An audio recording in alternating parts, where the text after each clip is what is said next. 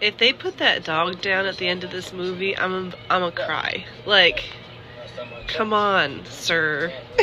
You know you're gonna keep him. You're both broken. You're like two pieces of a puzzle. It's pretty impressive that even after the car broke down, like, they just easily transitioned to walking and made it just in time for this funeral. Like, cinematic awesomeness. Dogs have a way of making you love them even if you don't want to. Like, once upon a time, a partner of mine brought home a puppy, and I was pissed. I was like, I don't want something else to take care of. Like, I got a full-time job, we got enough going on, right?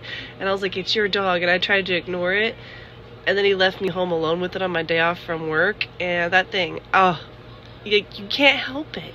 You cannot help it. And now we're not together anymore, but I have the dog, and he's 9 years old, and his name is Bear, and I cannot resist a puppy.